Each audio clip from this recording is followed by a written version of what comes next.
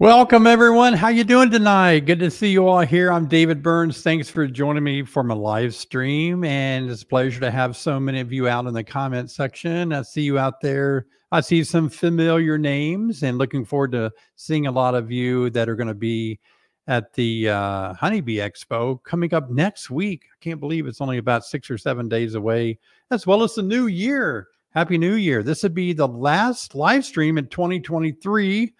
And we'll be hopefully making a live stream from the Honeybee Expo that January 4th or 5th, whatever that Thursday is. So looking forward to seeing so many of you. I want to say hello to every one of you in the chat. I'm starting to know more of your names, and it's going to be so fun putting faces with your name. That's going to be really cool. I just know you by a name in the chat now, and it'd be good to know you by face. Looking forward to that. Hopefully a lot of you will be at the Bee Expo, and we're gonna have to figure out some way to get all together wearing our Beak Squad shirts and hats and stuff. And you'll see this at my booth at the Honeybee Expo. If you're looking for where's David Burns at, you'll be able to find this. It goes really tall all the way up to the ceiling, so you'll be able to find the Beak Squad banner, and I'll have a big picture of my face or something too. We want to thank Sherry and Jessica for moderating our live stream tonight, taking care and pushing all the buttons at the right time. That's a great thing. And wow, I tell you what, I was thinking about the live stream. We started it this year, just into the new year a little bit. I think it was maybe February, but I can't remember what month we started. But in 2023, so far, we have had 45 live streams. That's amazing, isn't it? 45 live streams. And the live streams have accumulated 330,000 views, just the live streams. That's amazing. So I want to thank all of you guys for making live streams so special. But I'll tell you what makes it the most special, not the numbers, not how many we've done, but just the community of beekeepers, the community of getting to know you guys, hanging out together. Wouldn't beekeeping kind of be boring if we didn't have each other to talk with, to communicate, to watch? So thank you so much for being part of Beak Squad. It means a lot. And that's one of the things that I'm passionate about, is making sure that my YouTube channel and my live stream have true heart to them. Anybody can get a camera and take you in a hive and talk about bees. And I want to do that, but I also want to be someone that hopefully you can see the true me, the real me, that I have a love for people. I want to encourage people and just help people enjoy life and enjoy beekeeping. So that's important to me. Oh man. Well, today here, it started snowing, and it really started snowing hard, and it wasn't warm. I wasn't cold enough for the snow to really stick and accumulate, which was a good thing, because the snowflakes were about the size of a dollar bill. They were huge snowflakes. It's still snowing now, and they didn't really call for any snow, so to speak, but man, I think it's starting to accumulate, but it's not really that cold. It's only about 32 degrees. So a lot of the snow's melting, and I want to talk about that tonight.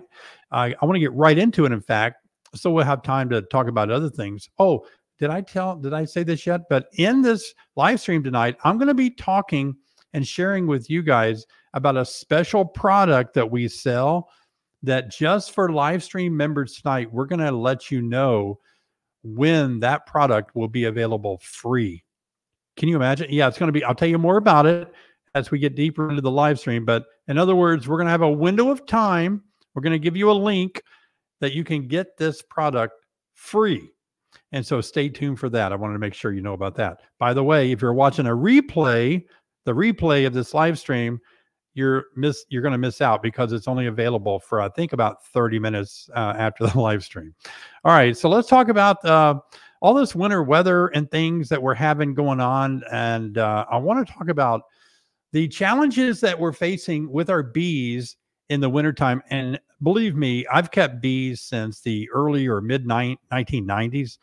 And I've gone through a lot of brutal winters. I started beekeeping in the cold state of Ohio, and now I live in the freezing cold state of Illinois, in the prairie. And so it can be really hard sometimes to deal with a lot of these cold weather events that happen and what they do to our bees. So tonight I want to share some things with you about this. And one of the things is I want to talk about, moisture, starvation, and wind. So let's start with starvation. Let's see. Can you remove the David Burns EAS Certified Master Beekeeper banner, please? We've seen more of my slides. So you can see that. Thank you. You can see the winter bee kinds here. So many of you buy these winter bee kinds every year, and they are made up of a special recipe that comes with them if you want to refill them. And we are sold out of them for 2023. They go on sale every August the 1st of every year, and they sell out pretty quick, depressingly fast. But I think we may have changed that. I think next year, if all goes right, we're going to have an abundant amount of winter bee kinds available. Anyway, so this is what I use to feed my bees in the wintertime. There's a lot of ways that you can feed bees. I don't own the corner of wisdom when it comes to feeding bees. In fact, everything that anybody knows, they sort of got it from somebody else. There's nothing new under the sun. We just kind of make it differently, maybe. Candy boards have been around long before I was born, and I've been around a long time. But anyway, I've kind of modified the idea of the candy board. I've got insulation in there and other ingredients that are healthy for bees, protein especially. But as you can see, this is what I put on my hives, and this is what we sell for customers. We've sold this for maybe 15 years now, I think. But excuse me, this is a way to feed your bees in the wintertime. But a lot of people use sugar bricks, fondants, a lot of different methods. And as you know, I don't really like pouring table sugar into the hive, because then you got to have a lot of moisture to make that something that the bees can consume. Bees don't really have teeth where they can chew. Our candy boards actually absorb moisture from the hive, and actually starts to, I don't want to say dissolve. I got to think of a better word, but it actually sort of starts liquefying a little bit where the bees can slurp it up. So that's important to always keep your bees fed. Now, here's what's going on that's depressing, okay? I'll say something depressing, and then we'll get out of it. We'll get more happy about it. But here you go. When it's been warm, Jessica told us before we went on the air, she was telling us how warm it is where she lives, and 60 degrees, I think. And we've had some warm weather this fall as well. And when it's warm like this, like on Christmas Day, my bees were flying. Guess what? If you're those of you that drive your cars, or if you're an airplane pilot or something, anytime that you put your foot on the gas pedal, that airplane is using a lot of fuel to power itself. And so that's the same way it is with bees. For bees to be mobile, to be airborne, to fly around, and even to move around in the hive, they start consuming a lot of energy, which means they have to consume a lot of food. Thank you, Angela, for the super sticker. Appreciate that. See if I can give you a thumbs up on my screen here. There it is. So bees can really use up their food's resources really fast in the wintertime on warm days. All of us feel, I know when I started beekeeping, I thought, oh, good, it's getting 60 degrees in the middle of the winter. This is going to be good for my bees. It was horrible for my bees, because all it meant was they become more active and they use a lot more fuel. And that means they have to eat a lot more honey that's stored. They can run out of food before winter gets here. That's the depressing side of it. Now, let's get away from depression and get toward being happy about it, because it does mean that our bees can move around, that they're not just going to be frozen forever. They can go out and take a cleansing flight. That's good. Good for that.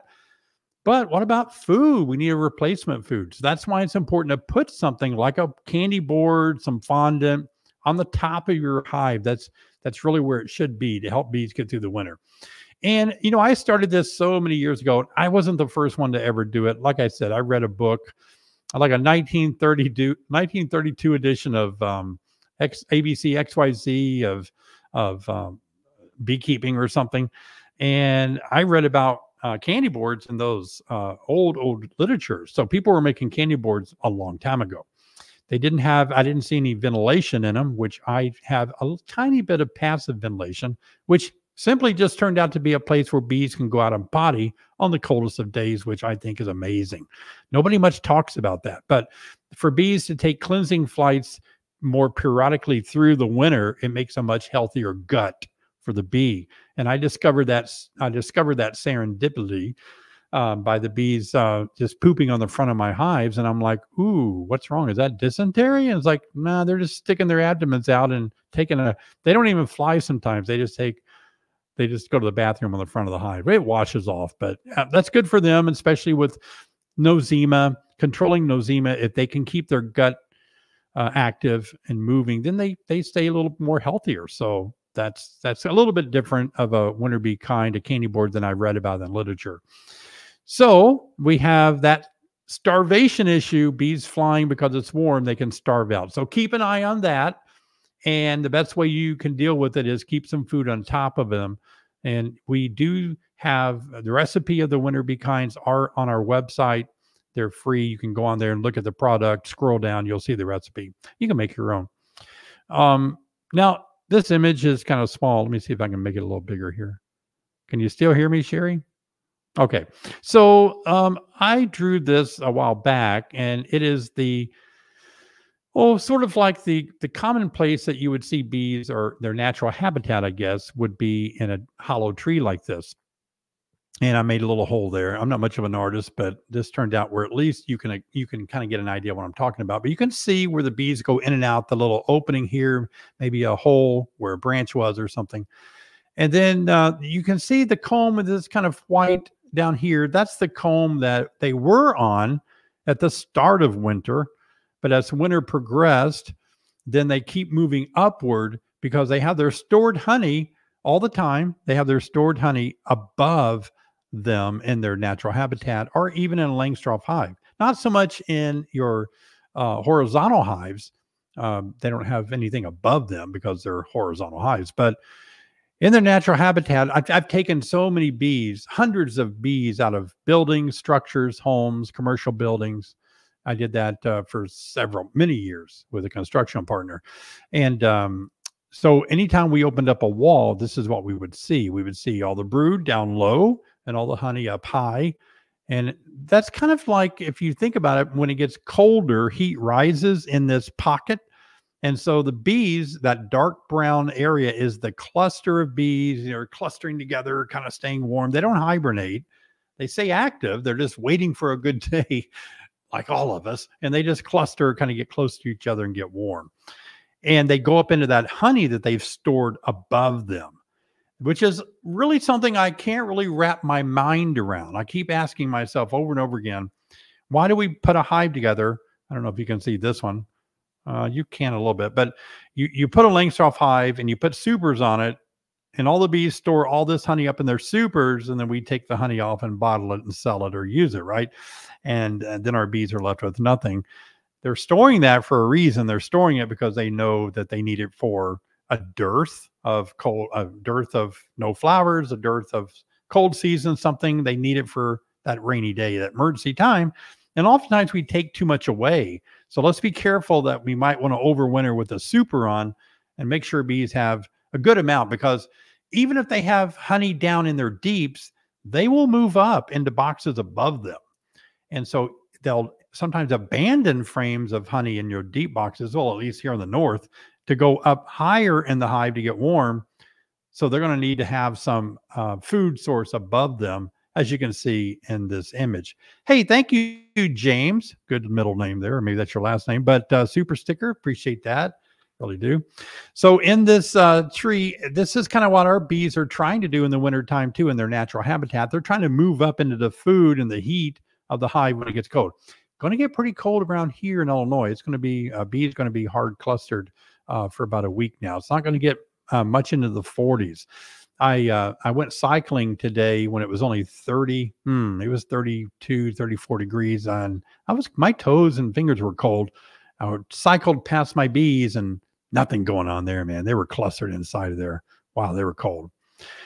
So the next thing I want to talk about is the windbreak. Well, let me go back because I want to talk about moisture. So in this situation, you have a pretty thick tree, maybe 6 inches of the thickness of the tree, and you have a big open cavity that the bees are usually in.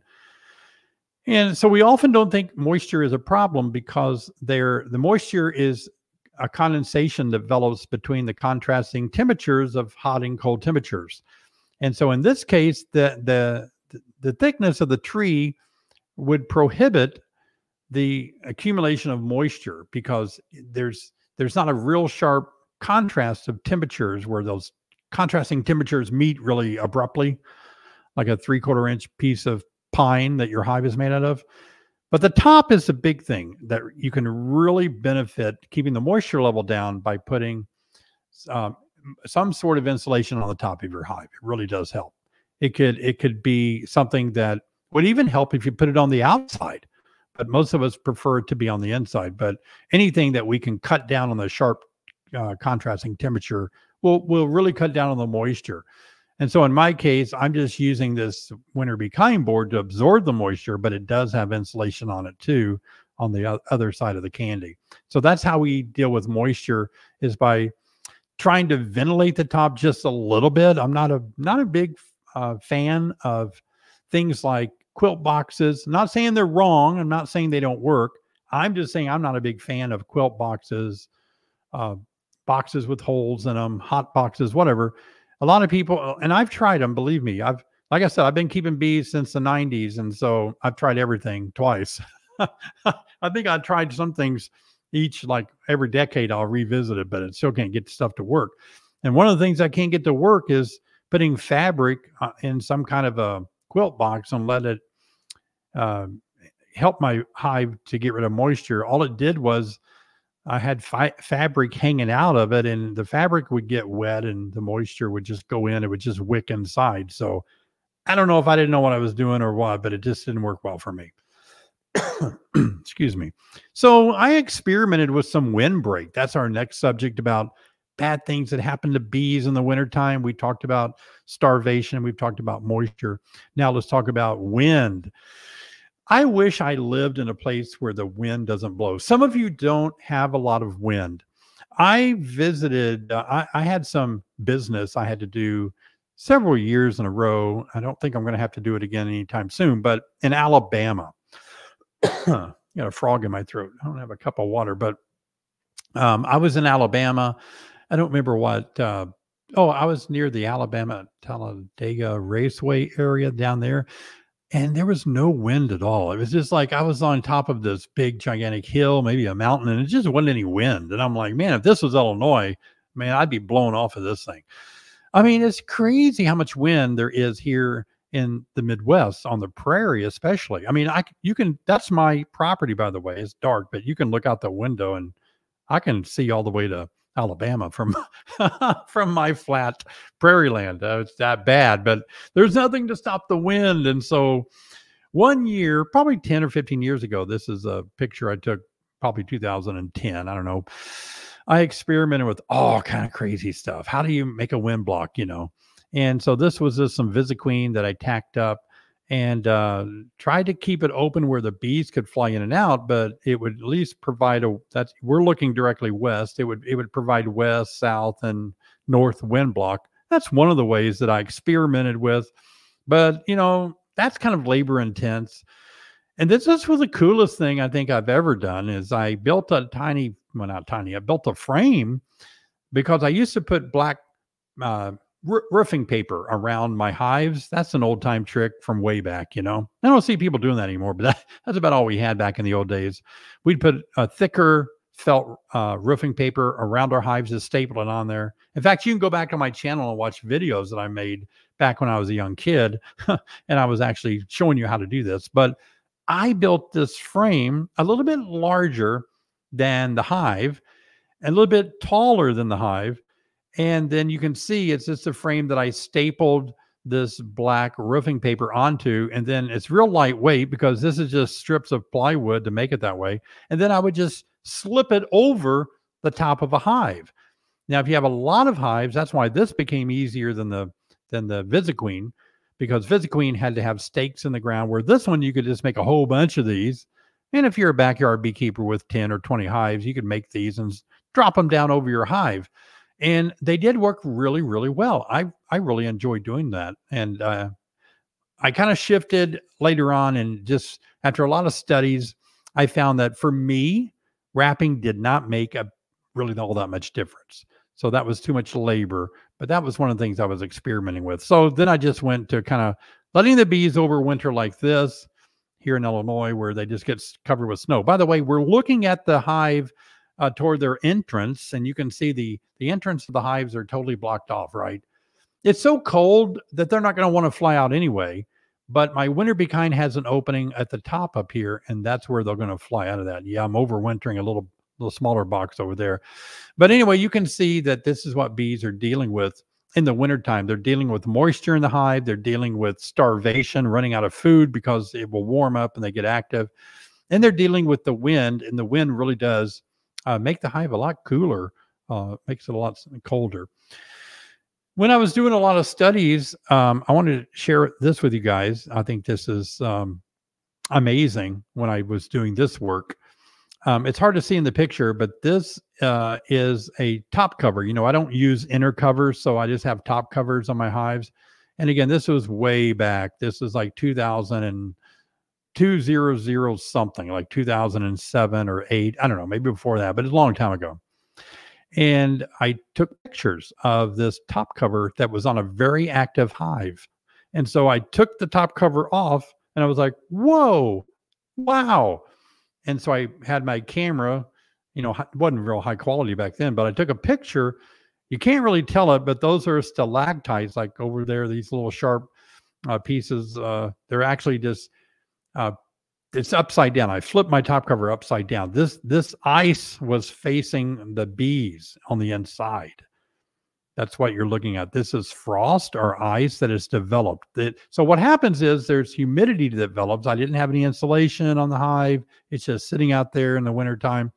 Contrasting temperatures cause condensation to develop on the bottom side of the top cover, and then it froze because bees only keep each other warm, not the top of their hive, obviously, on the inside.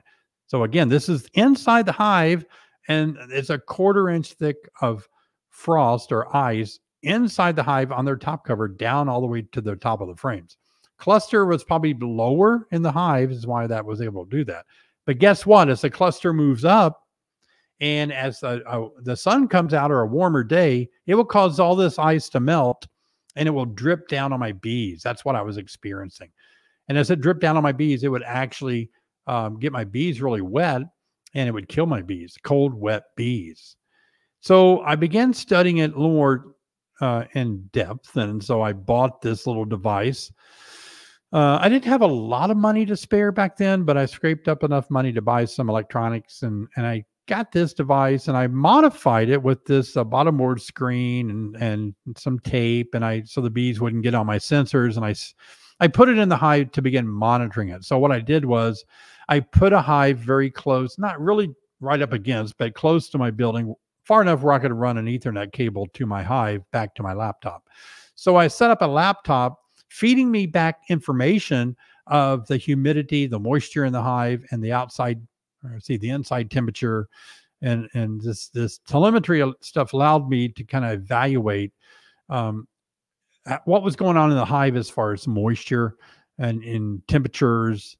And it was very interesting. All of this led me to understand that, oh my gosh, if I can just place some candy on my bees and for the wintertime, then I could actually have the moisture be absorbed in the candy to make the candy edible to the bees. It's kind of a syrup. Once the moisture would kind of start loosening the sugar boards, and then my bees would generate heat because they were eating sugar. Just like, you know, when you eat, you get hotter. The blood kind of rushes to our stomach area, help with digestion. And everybody's always warmer when you eat. You just get warmed up. And the bees are the same way. The more they eat, the more they can use their thoracic muscle and generate heat. And so that's what I attempted to do by just combining these three problems of my hives have too much moisture, my hives are starving, my hives have a lot of wind hitting them. So I just decided, okay, I can get rid of these things by just putting that candy board on top of them. The wind I can't do much about, but anymore, if I keep feeding my bees, they stay really warm. And I like these FLIR cameras. I'm going to be using some FLIR cameras pretty soon where you can actually see the cluster. You can see the heat. You can measure the temperature of the inside of what the bees are doing.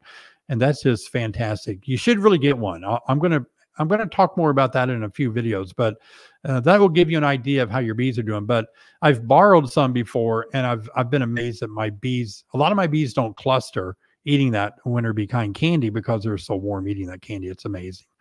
Yep. Just incredible.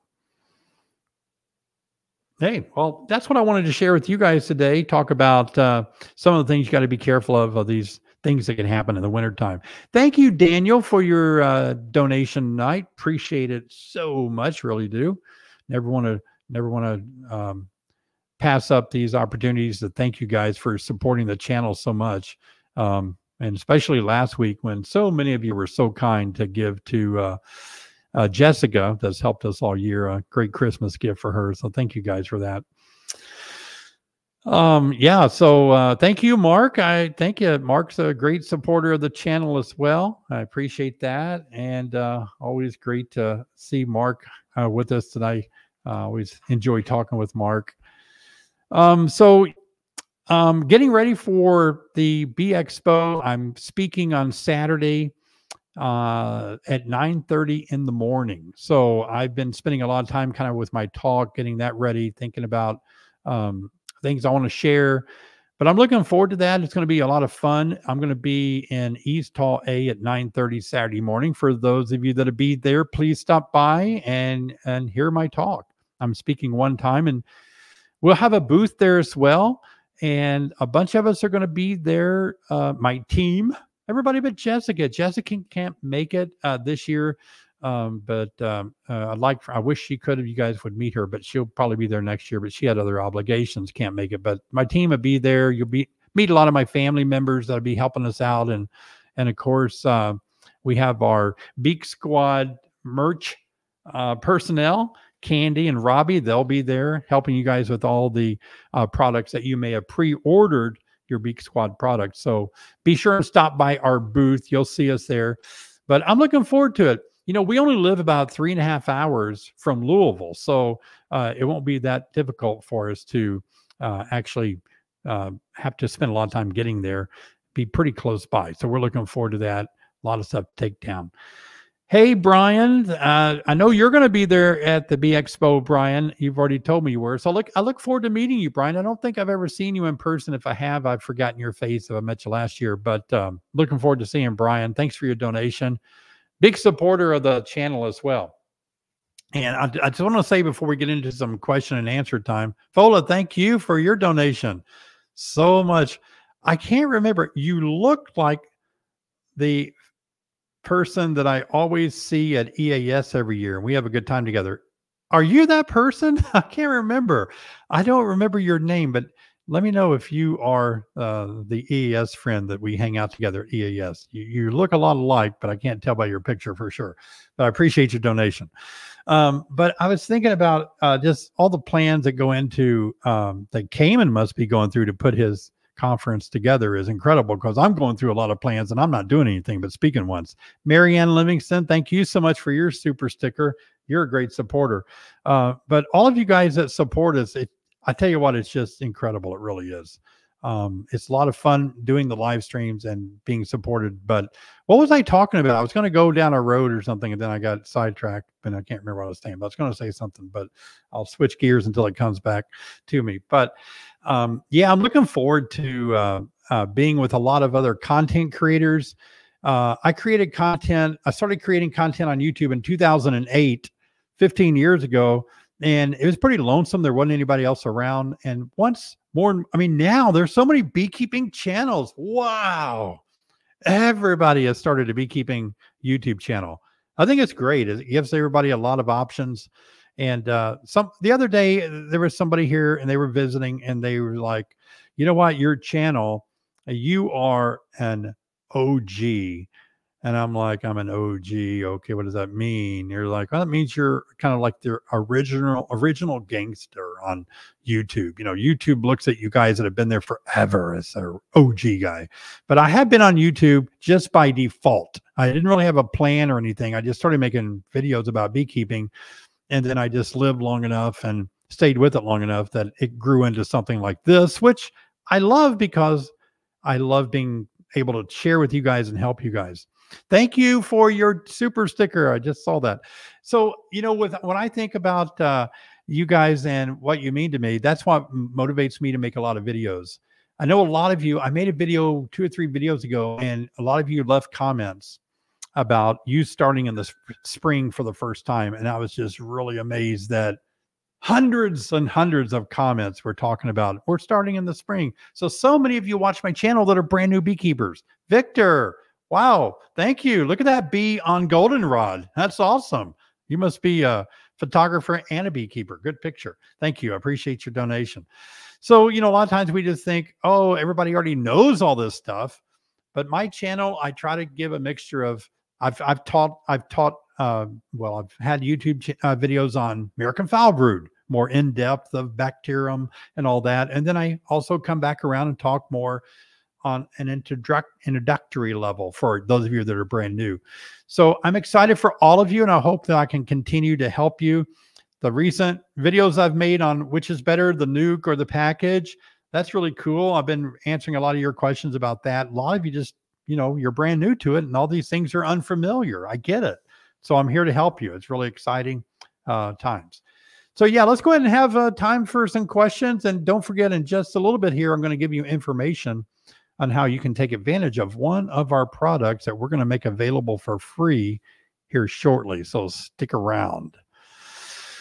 Okay. Hey, Gene, how are you? Beeswax coated hives, are they warm for the winter? I'm not an expert about that. I'm just going to have to go out on a limb here and say, I do know that when you wax dip boxes, it gets a lot of the moisture out of the box, out of the wood, and it's replaced by that wax, which seems to me that it would make it less, whatever, it would just kind of make it more sealed off. Thanks, Don. I appreciate your donation. Yeah, I'll see you at the expo. Be sure and come up and say hi to me, Don. I really want to meet you. But I think the wax in there is going to help it, but don't count on it really being anything significant. Okay. I mean, it is getting moisture out and replacing it with wax, but yeah, let's have healthy bees, a lot of bees in there to get our heat from the bees. But I'm not really sure how much that's going to help you. Okay. How often do you check your winter bee kinds to how much food the bees have left? That's a good question. To be honest with you, I think no longer than every 2 weeks. And because in a week, I've had some of my hives eat a winter bee kind board in 1 week, 7 days, sometimes less than that. So try to go out there as often as you can, at least once a week or once every 2 weeks at the latest, for sure. But always have one ready to go, because you may have to replace it with another one. So take that one off and fill it back up with the recipe we gave you. Yeah. Randall, how are you? David, can you use deep box and a medium box on top? Thought on that. Am I missing something? David, can you use deep box and a medium box on top? I'm not sure the question, but let's just say if you're asking me, can you use a deep box and a medium box together? That's a little too simple. Yeah, you can. So you must have, maybe you're thinking of some, swing back around and make that a little more understandable, and I'll try to do my best on that. Thank you, Gene, for your super sticker. Yep. Yeah, when you ask me a question, I know you guys are typing and you're in a hurry and you're trying to get your question on there. Just take your time, carefully type it out, read it once or twice, make sure that you understand it, because if you don't, I'm not going to understand it either. I'm way behind you. EL, thank you for your super sticker. You guys are really being great tonight and generous. I really do appreciate that a lot. Really do. Had to do some extra things tonight to make our internet beefed up a little bit. So your money will help cover the cost of that, I think. So I appreciate it. Yep. Okay, we'll go with Andy. Hi, y'all. Lost one of my 3 hives upon inspection. Not a ton of dead bees on the bottom. A baseball-sized cluster was all that was left, dead. Can you discuss colony collapse disorder and the varroa mites? Yeah, that's a tough one, Andy. I'm not sure when you lost your hive. If you lost it already in the cold season, it's probably just because the hive is really small and very, very got too small and too low population, and it got too cold and maybe just perished. Baseball sized cluster, the colony collapse disorder really struck us, kind of came about in 2006 is when we became aware of it. We had large scale beekeepers that were experiencing this kind of bees just leaving the hive, just vanishing, and not many bees left at all. And when it was all said and done, and a lot of research was done on it, most scientists agreed that it had to do with poor nutrition was one of the earmarks of it, but it had to do with nothing. It's a disorder. You know what I mean? Colony collapse disorder. It wasn't anything we could just say, oh, they got bit by a bug, or, oh, they got, this kind of bacteria. It wasn't anything like that. It wasn't a pathogen. It was more of a disorder, combination of several things. Could have been the combination of mites, poor nutrition, and just the bees were just experiencing this. I will say that in some of my research way back then, I found a lot of the literature referred to this type of scenario long before 2006, 1800, 1960s. And it was called things like fall dwindle disease. Do you guys remember that if you've been around a long time? And it was a similar symptoms of fall dwindle. So there were a lot of people that were saying, this is just what we've had forever, and somebody just slapped a new name on it. And we've always had this issue that came about. So I don't know. But anyway, it seems like I don't hear much about it anymore. I don't really see it at the forefront. I don't really see people talking about it. I don't know if we got better at nutrition and controlling mites or whatever, but correct me if I'm wrong, but you just don't hear much about it. Of course, when it came about in 2006, everybody was like, wow, bees are all going to die. We're all going to perish. And even everybody started misquoting, I think, Albert Einstein, that said, we can only live so many years without bees and we're all gone. And nobody can ever find where he ever said that. It just started circulating. You know how the internet goes. But that's colony collapse disorder. So regarding your hive, I don't think it's colony collapse disorder. Sounds like low population.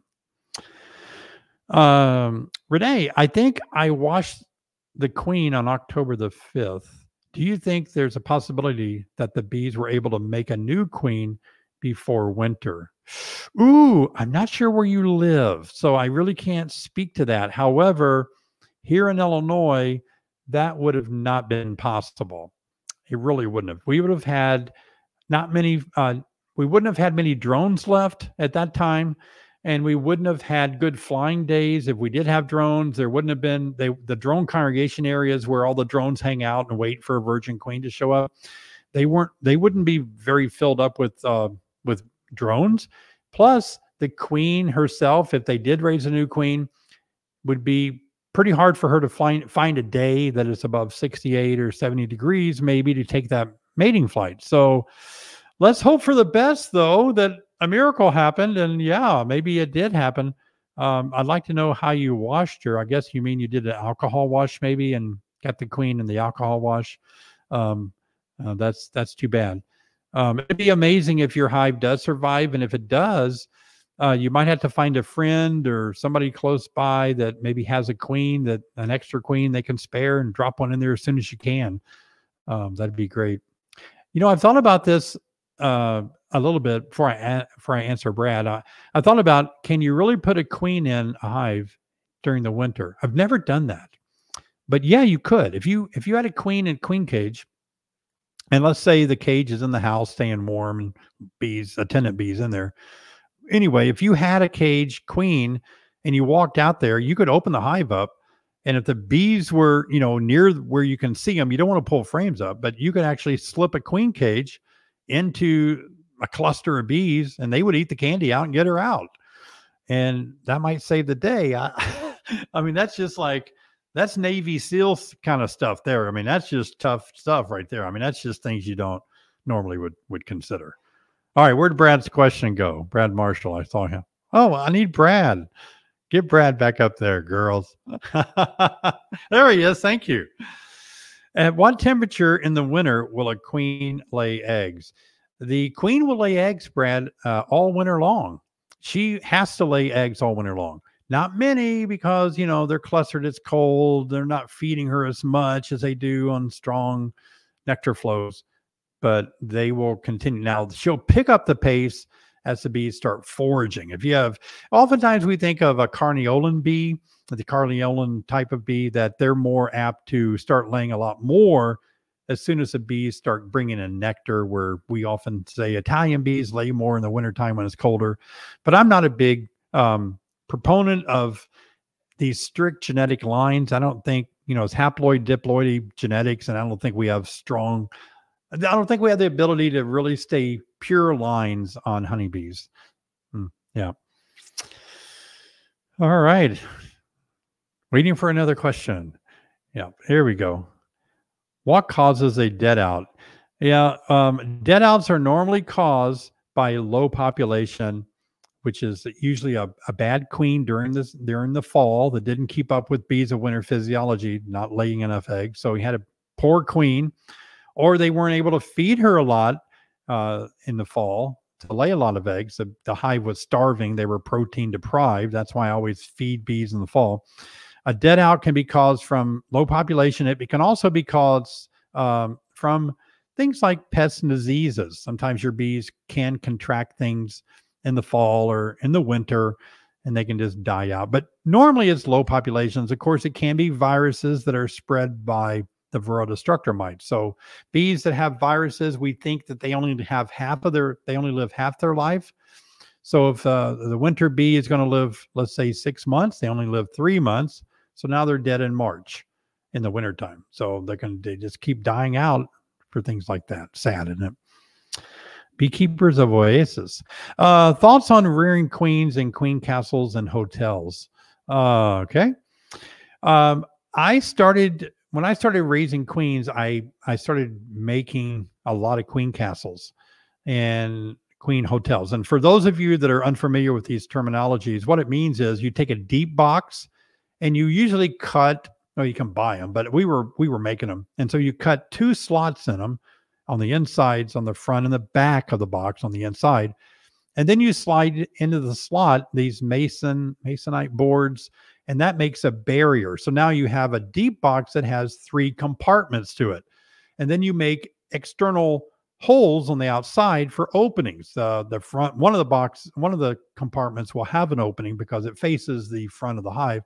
But the 2 on the edges, you're going to have to make either in your bottom board is what I did. I didn't want to damage my boxes. So I just cut slots in my bottom boards.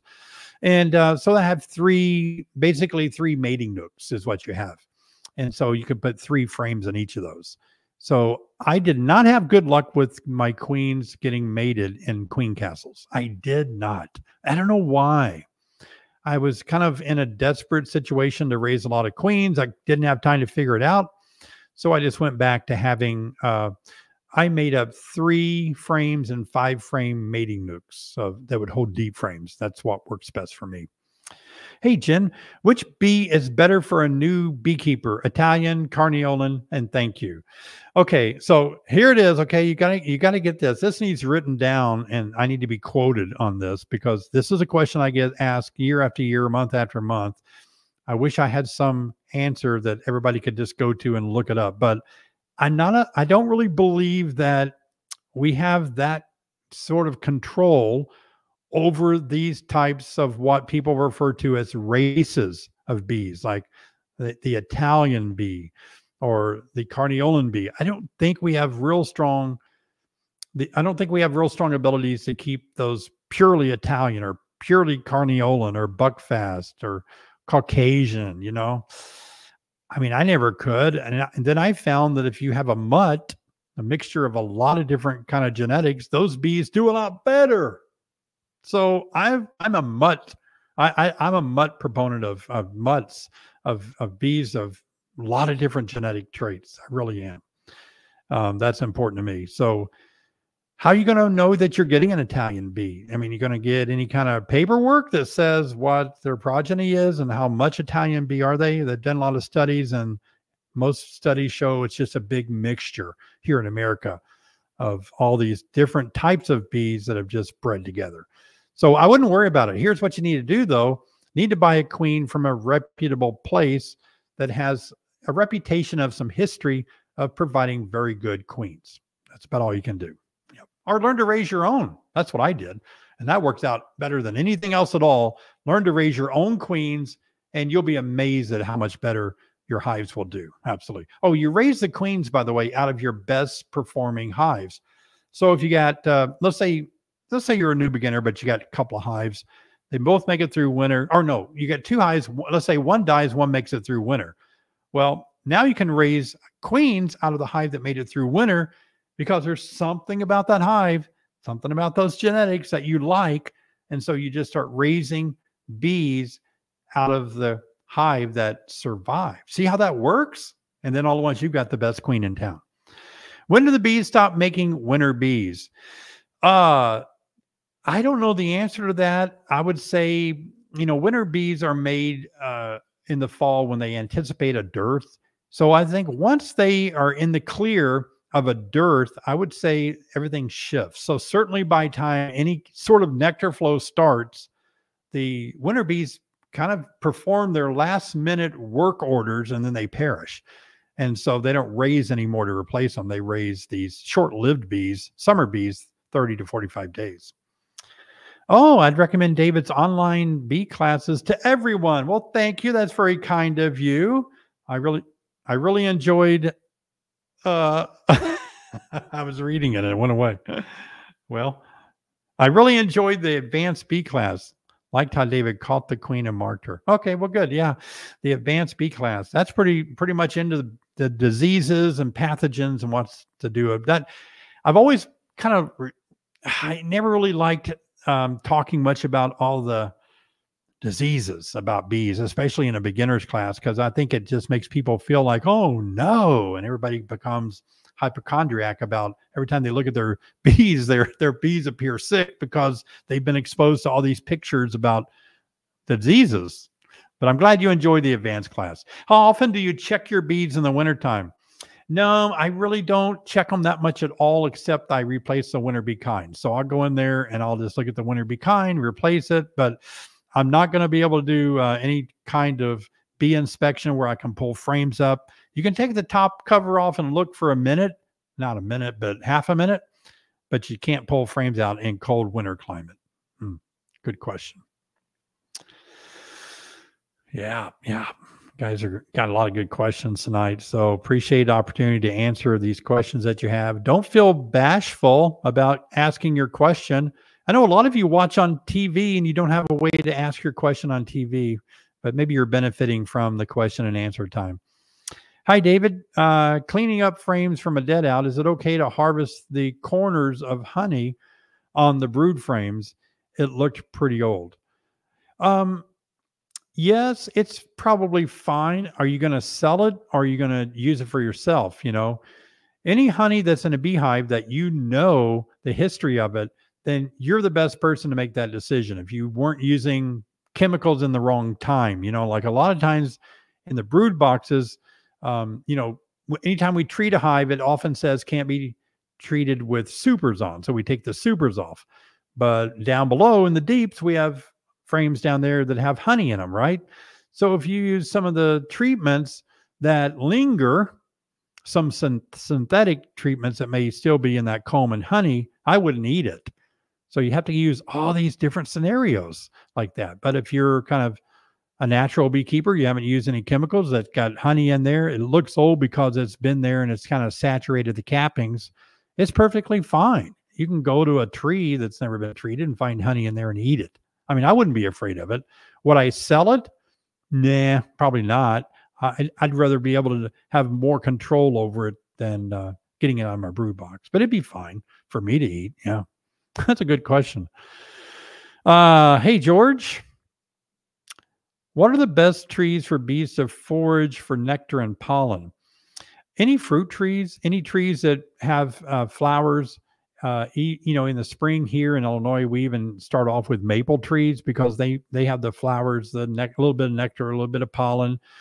Big trees that are big winners in my area are things like black locust trees. Oh my gosh, black locust just drips. You can hold a honey jar under a black locust tree and it'll fill up with, it's almost, I'm joking, but it's almost that crazy. It just smells so wonderful. So any tree really that makes flower and makes nectar, apple trees, orange trees, tulip trees, there's just so many trees. It's crazy, isn't it? Yeah. So whatever tree grows well in your area the longest would benefit you the most. Absolutely.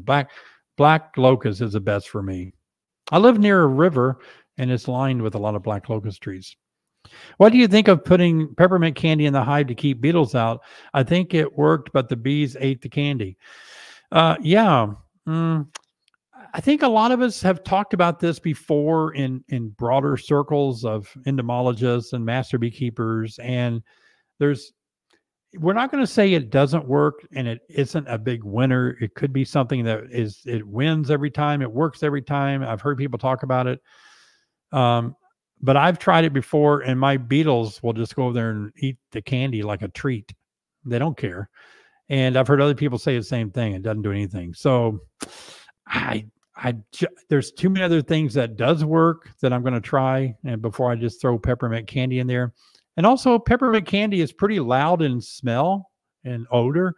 And I wonder how that might interfere with the pheromones of the bees. I don't know.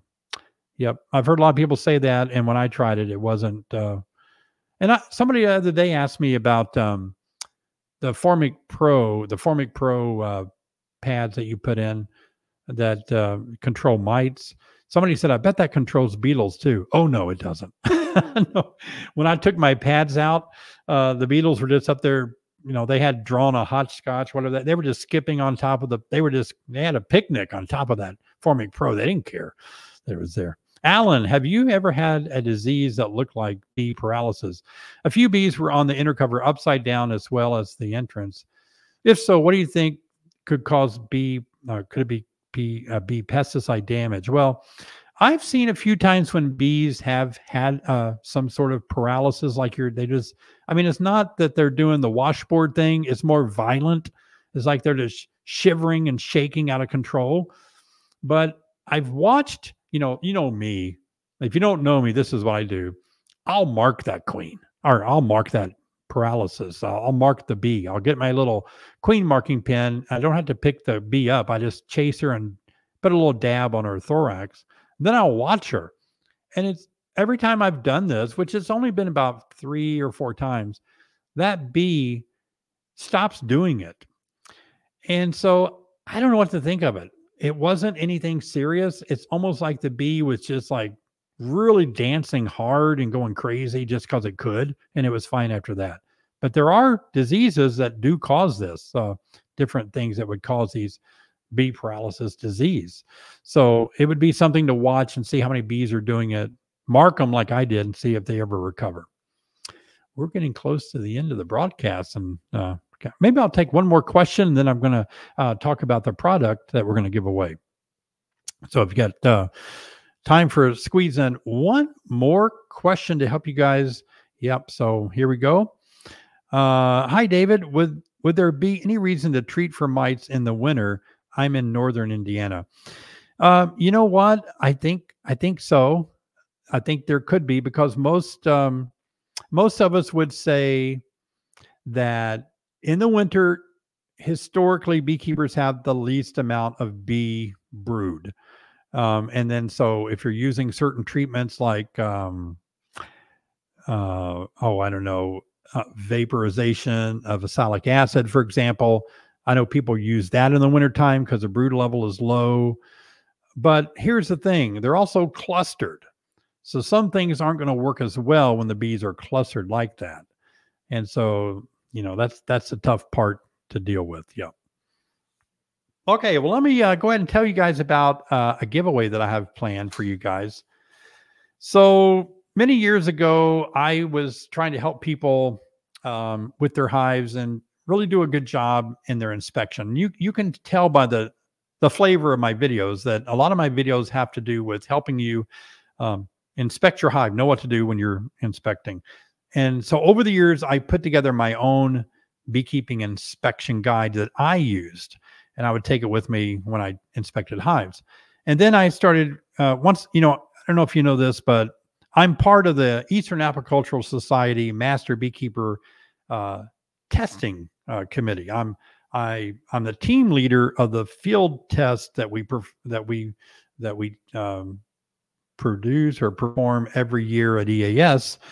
And so I guess I began thinking about how I can help people do proper inspection. The field test to become a master beekeeper is pretty intense, and there's a guideline that people use, and that the testers use when they're testing a candidate. They say, did they check off this? Did they check off that?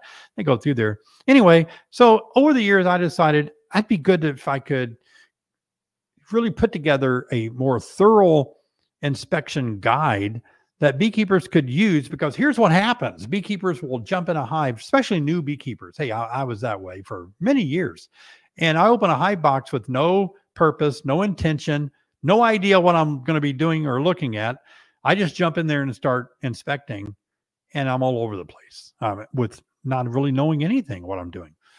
So it's been my heart and goal and purpose, passion to help beekeepers go into their hive looking for something. And so this inspection guide is something I put together a couple of years ago, and we have it for sale on our website. It's a PDF file that you can download and print off, put it in a 3-ring binder. I've made a lot of videos on how to use it, by the way. So it's $12.99.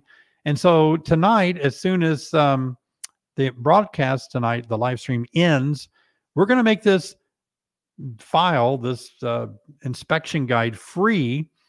It's our way of thanking you guys so much for being a part of our live stream tonight. It means a lot. I've seen nearly 400 people here tonight. I really appreciate that. That's amazing. I'm humbled that you would want to come and listen to me talk, and that means a lot. So to kind of on a year-end thank you, appreciation for you.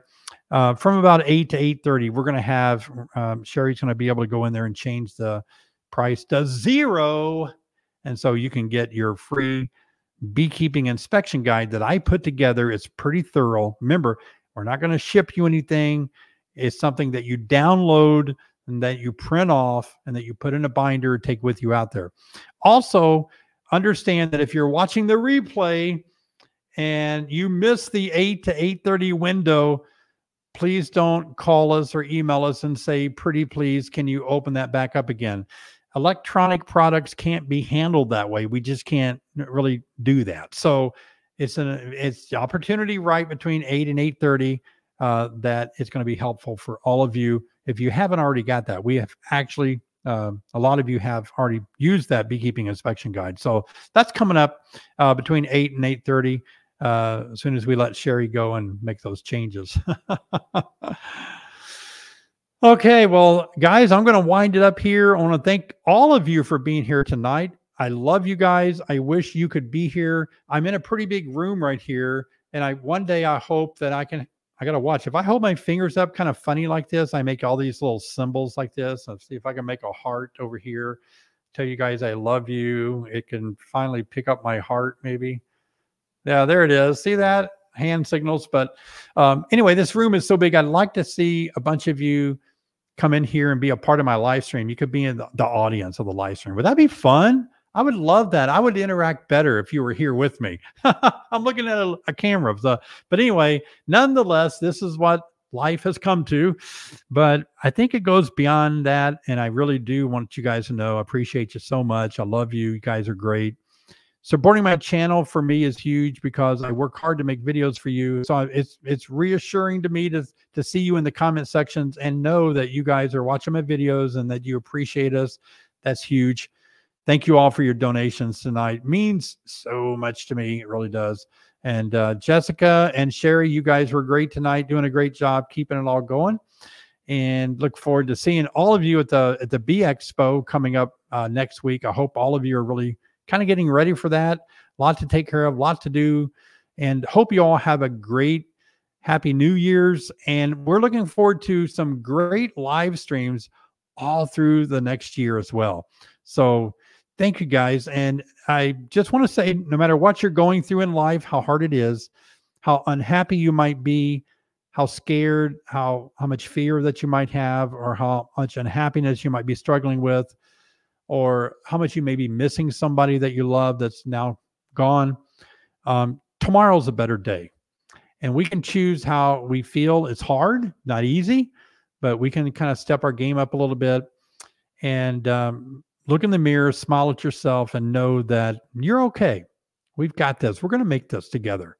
And that's what makes beekeeping so fun, is that we're all in this together. Beekeeping has brought us together, and that's cool. All right, guys, good night. Watch my videos. I've made a couple new ones here recently. Hope to see you over there. Take care. See you later.